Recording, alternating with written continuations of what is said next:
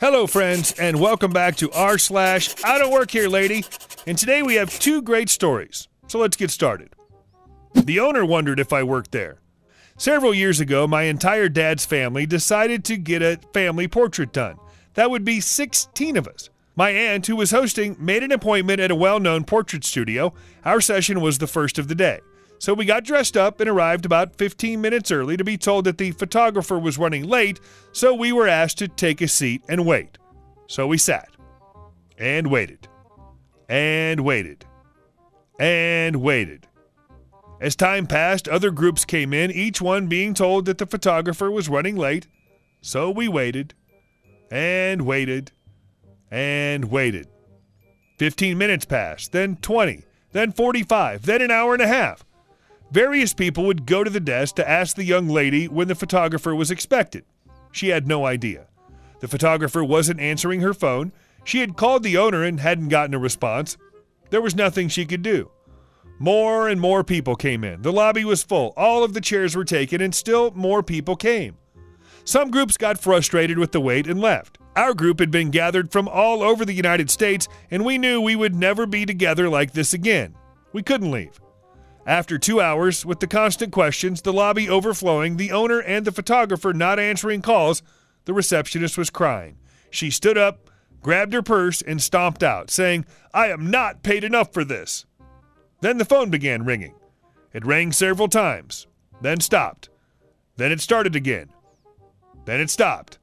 This went on for about 5 to 10 minutes. The people in the lobby were getting louder and louder in their frustration, both at the wait and at the unanswered phone. Finally, when it started ringing for about the 15th time, I stood up and answered it. I'd been sitting closest to the desk and was an admin at that time and quickly fell into my receptionist persona.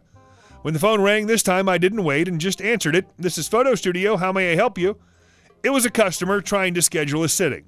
That wasn't going to happen, so I asked him to call back. Then another customer called, and another.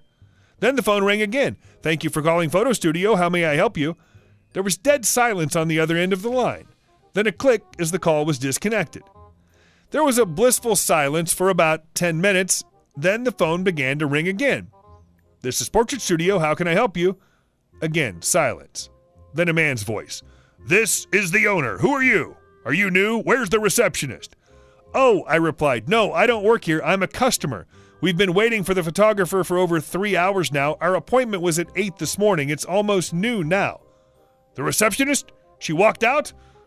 The photographer hasn't shown up? Well, call me when she does." "I don't work here." "You want a job?" "No, I want my picture taken and some lunch. So do all the other people waiting here. How many people are waiting?" "About 40. "What? 40? "Yep." "Where's the photographer?" "Not here." "I'll be there in 10 minutes. She's going to be fired." By now, I was actually seated behind the desk and answering calls as they came in. About 3 minutes later, the photographer breezed in carrying a cup of coffee and a fast food bag. "I'm sorry about running late. Hope you haven't been waiting long." "Only about 3 hours," I replied. She stopped and stared at the desk. "Who are you? And where's the receptionist?" "She walked," I said, "about an hour ago." "Why'd she leave?" "Because you didn't show up and people were getting nasty about it." "Well, I told her I'd be a little late." "A little late? We've been sitting here for 3 hours." "Oh well, come on back then. I guess I'll eat lunch later." As we left, I saw a man at the desk answering calls and apologizing to the people waiting in the lobby. The owner called my aunt later that evening to apologize and offer restaurant gift cards and a free sitting. Oh, and the photographer had indeed been fired. What the hell's wrong with people? Hope you at least got your pictures. Okay, our second story for today. I no longer work here, but enjoy your conviction. So, the university I used to work at part-time as a barista at a local non-chain place that was heavily frequented.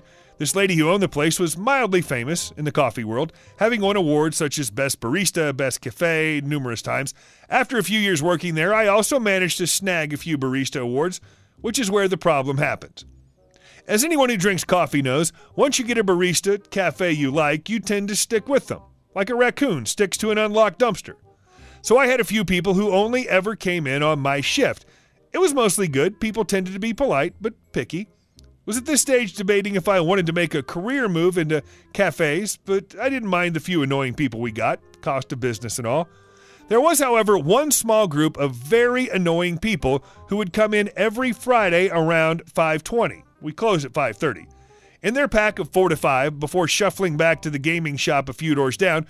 Much as I don't mind gamers, being one, Pathfinder FTW, a couple of these guys were the stereotype never bathe variety and would fill the cafe with an aroma somewhere between week-old pizza and I saw a shower once and it scared me. Didn't help that they tended to order the most sugary, messy, and non-coffee drinks on order, frappes, iced coffees, usually with 3 to 4 syrups, etc. Was a huge pain in the butt to clean, pain in the butt to serve, and they made sure every Friday that we finished 15 minutes later than we should have, since they didn't want anyone but me making their damn drinks. Fast forward a few years, recently graduated and starting work in a new career. All's well, celebrating at the cafe since by now I'm very good friends with the owner and other staff, officially stopped working here several weeks ago when sitting final exams, etc. Good times. The mistake was this was Friday afternoon. The owner had closed us a half hour early to throw a small party, so while all the chairs were still out, all the signage had been brought in and turned off. Cue 5:20, and our wonderful pack shuffles by. Undeterred by the lack of open signs, the locked side doors, and the sign on the door that said, "Private Party," they shamble inside and mull around the counter. Owner informs them that the place is closed, politely asks them to leave. After some discussion amongst themselves, they seem to decide she's lying and demand their usual. See, crap. Owner is less polite this time, firmly asks them to leave. We're closed, come back tomorrow.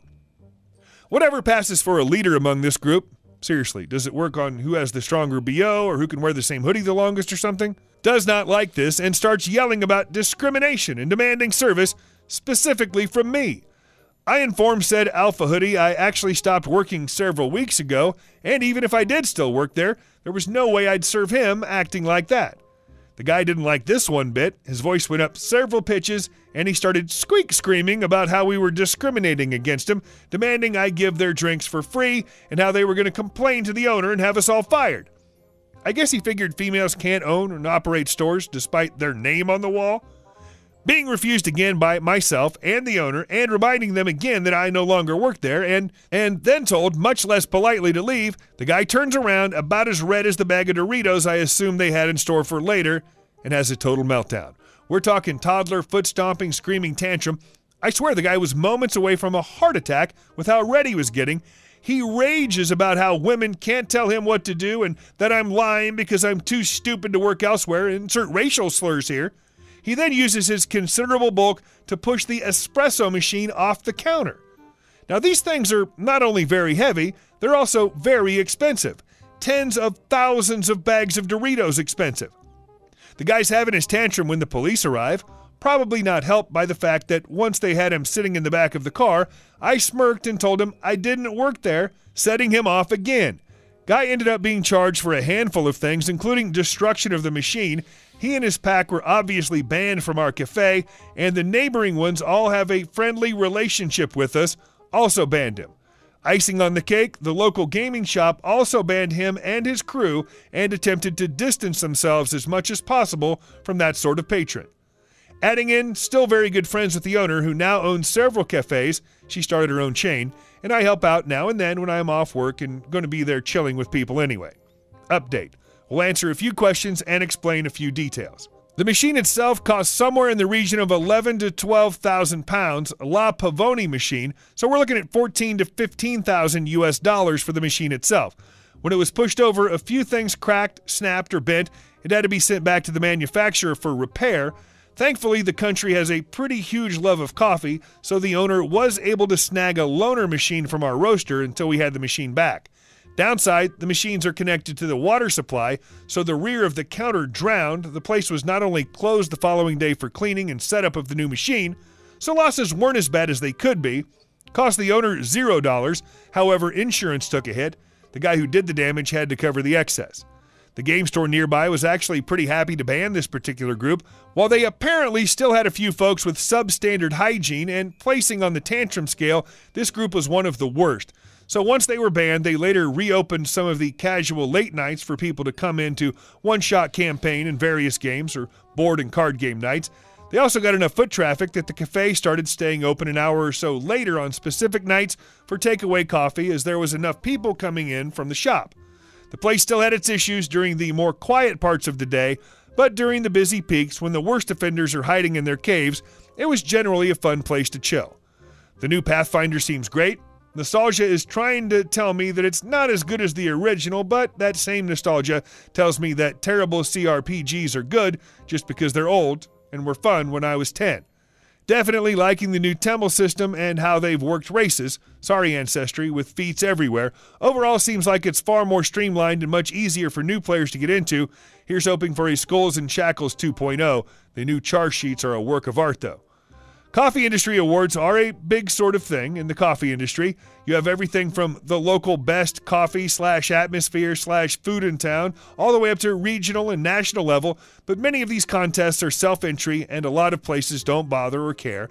At the international stage, you have things like the Best Barista Awards to boutique coffee types and funky coffee art awards. It's all interesting to watch, but I could never do more than just basic coffee art, so I stuck to making great, consistent coffee. Always found people didn't care how pretty their coffee was if it took 5 to 10 minutes to make, and would rather have something that tastes good in half the time. And if you get takeaway, it's not like you can see the art anyway. Honestly, if you're taking more than 2 minutes per standard coffee, including cleanup, it's too long, and you should be able to make 2 at the same time without sacrificing quality. Hey guys, thanks for watching. I hope you enjoyed this, and we'll see you again soon.